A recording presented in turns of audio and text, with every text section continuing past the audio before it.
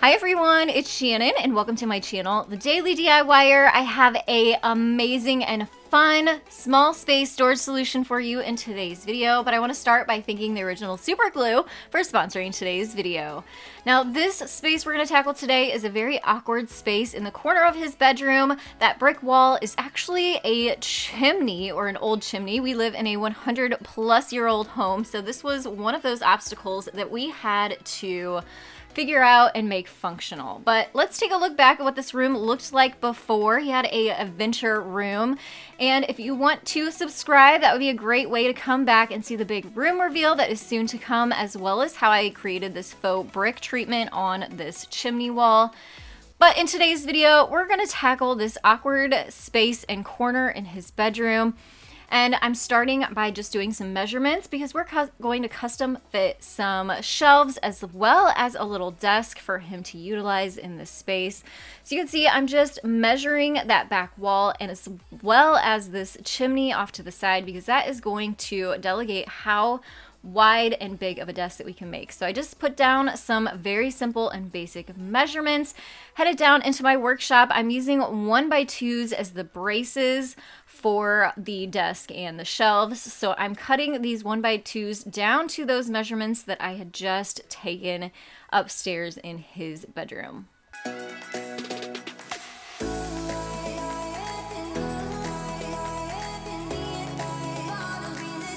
So you can see here the three pieces I'm going to be mounting to the wall to help hold up our top pieces. But before I attach them, I am measuring up. Now my desk is going to start at about 29 inches up. That's going to be the bottom of the desk, but our desk is going to be about 30 inches tall once it's all said and done. So I'm marking that and then dry fitting my first board along the back of the wall first, kind of putting it where I put those markings, and then grabbed my level to level this board out.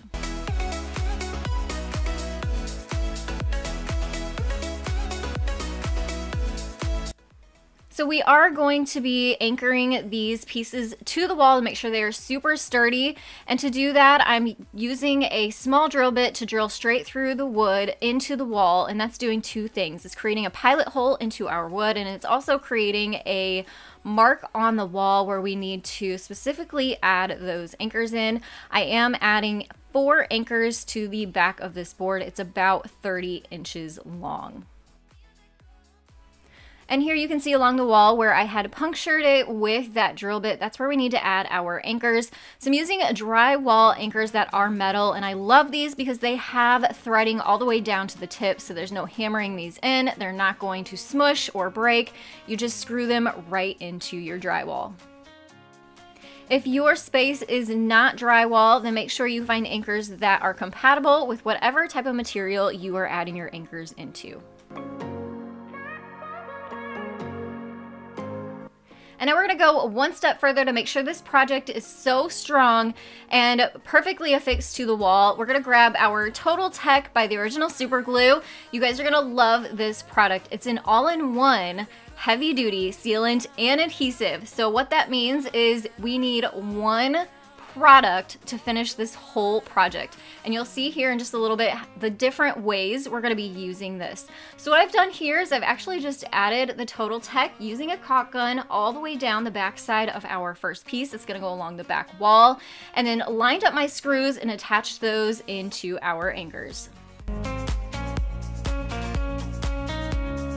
Now I did this exact same process of leveling up my sideboards, drilling through with pilot holes, and then adding anchors into the sidewalls, adding my Total Tech to the back, and then adhering them and affixing them with those screws. And this is the first of 3 shelving units that we're going to create. Actually, the bottom one is going to be the desk, and right now I am measuring up about 24 inches to get my first height for my shelves, and then I measured up another 11 inches from there to get the shelf above it. So now I'm headed back down into the workshop. All of these again are going to be installed using 1x2s, so I cut all 6 pieces that I needed at the same time for those next 2 shelves.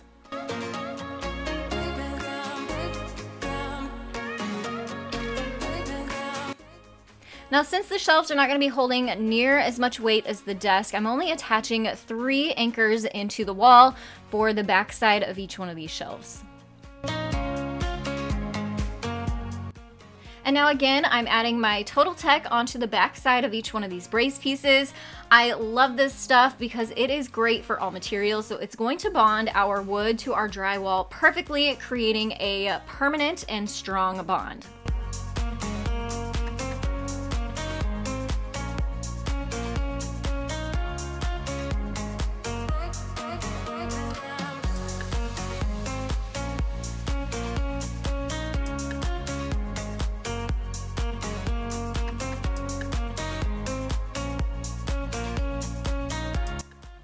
And then once all of our brace pieces are attached onto the wall, we can start working on the tops.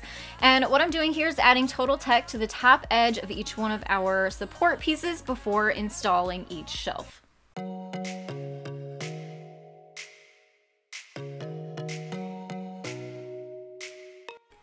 For these shelves, I am using a 1x8 cut down to size so it would fit snugly in between each side of the walls where it's going to make that custom look. And what I did is just pressed that down onto those support pieces to make sure the adhesive would grab and bond, and then used my brad nailer and 1 1/4 inch brad nails to secure that top piece down into the brace pieces. Then I went ahead and repeated this process, adding Total Tech to the tops of those brace pieces and then adding the tops down, securing with 1 1/4 inch brad nails.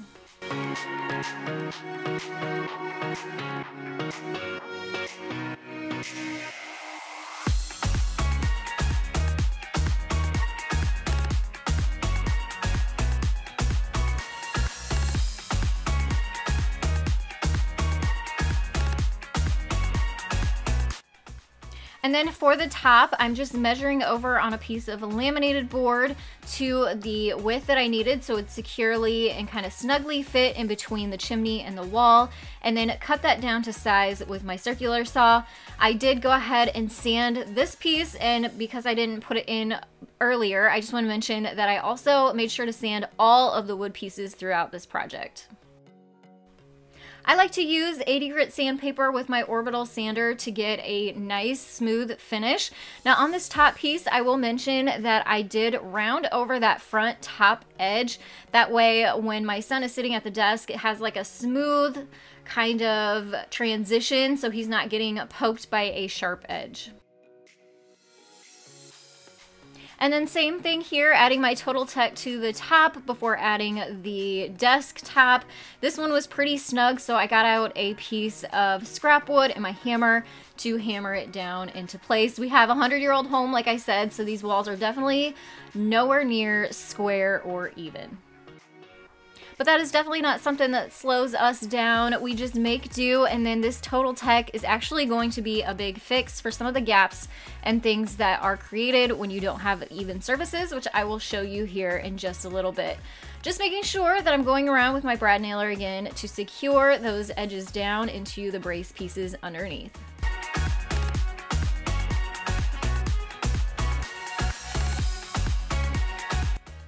So here we have our basic structure happening. However, we do need to do a little bit of decorative trim work here. So you can see I left a little gap at the end to allow for another 1x trim piece on the front. So you can see there is some overhang on the shelf above, and that was on purpose.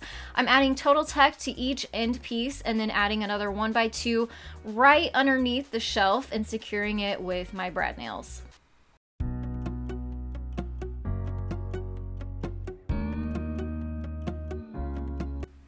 Also make sure you are nailing down from the top down into the trim piece underneath to make sure your edge stays nice and secure.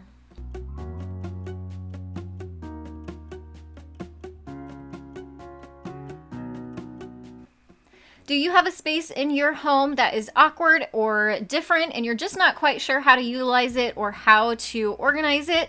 Leave those down in the comments below for me. Maybe I can help you down there, or maybe our friends here that are watching can help too, or share your ideas of some of the awkward spaces you've had in your home and how you've transformed them and utilized them so that they're now functional. Our entire house has kind of been a big puzzle like this one.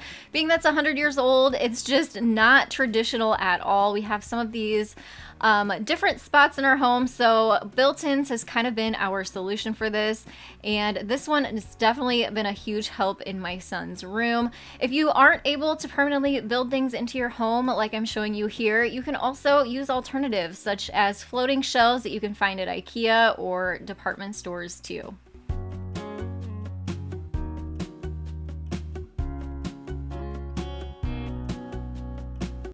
So now you can see we have a desk finally forming, but before we get into any of the finishing work, we did go ahead and drill a hole in the back left corner that's going to allow for cords to slide through. We just have a lamp right now, but in the future, if he ever gets any type of computer thing, something like that, then we'll have space to feed those down into. I also went through and spackled all of the nail holes and the big screw holes that were in the back of those brace pieces. Once it was dry, I went through and sanded it all and cleaned up the mess before I went on to painting.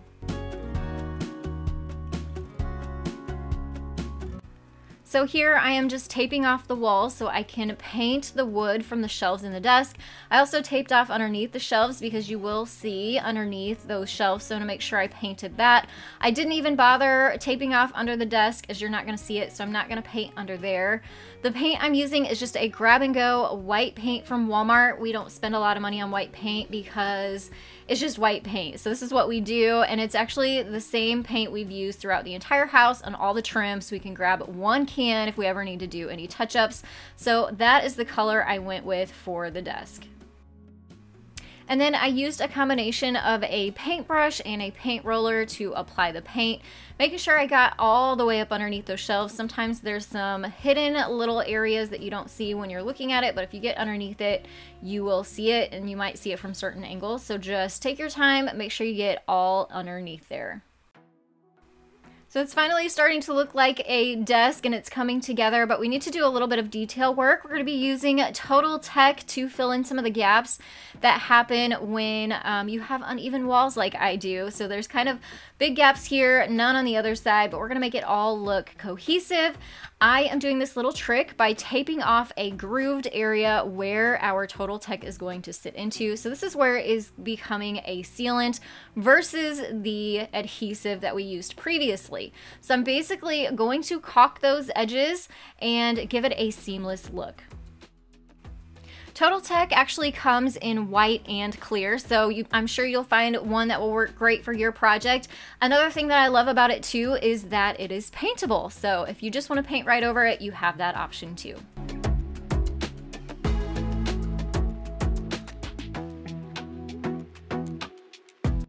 Once I have my Total Tech applied, I'm just running my finger along that seam that is going to spread it out and also push it down into those grooves. And then what you want to do is remove the tape immediately. You do not want this stuff to dry and then take your tape off. Go ahead and take it off now while it's still wet. Keep a trash bag next to you so you can quickly just toss your tape into the bag one at a time as you need to, because you don't want any of that excess adhesive getting anywhere else except on that tape.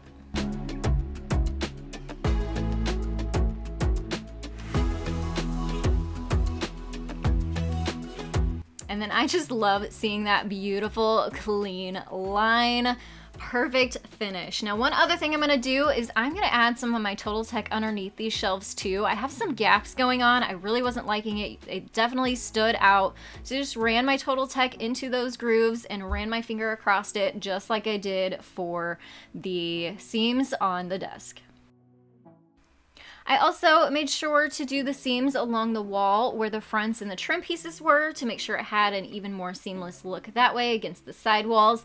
I also want to mention that Total Tech will dry in about an hour, but it takes 24 hours to cure, so make sure it dries and cures completely before you do any painting over it if you do plan to do that. I also grabbed out my wall paint and did all the touch-ups that I needed to do for that. And then once everything was completely dry, paint and all of the adhesive and sealant, I was able to add extra storage like the baskets, accessories that my son had picked out to use in this space. And we even added a metal drawer unit from IKEA off to the side since there was no type of drawer underneath for him to store things. So this was a cute little addition to this space.